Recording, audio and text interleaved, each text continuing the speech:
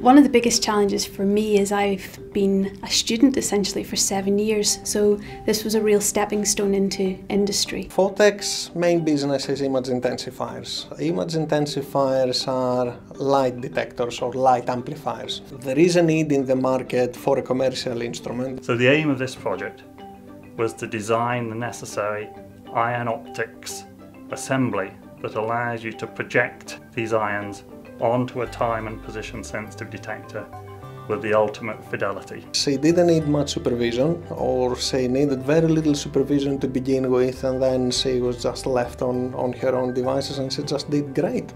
It has been a significant step forward for our research, just at a completely local level. I've worked hard over the past 2 years and I've had some really good successes with the company and with the university, so to actually get recognition for that is a really fulfilling thing. I'm really happy.